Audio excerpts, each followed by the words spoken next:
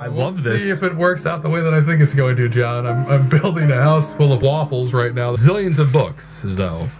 And so they get in there kind of looking around, and I don't know how we get there yet. Maybe he's on the horse and there's a book in his hand, or a book hanging out of his bag in the picture.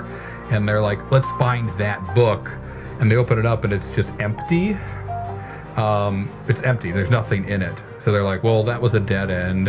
And then the grandma, Doyle, grabs it and she's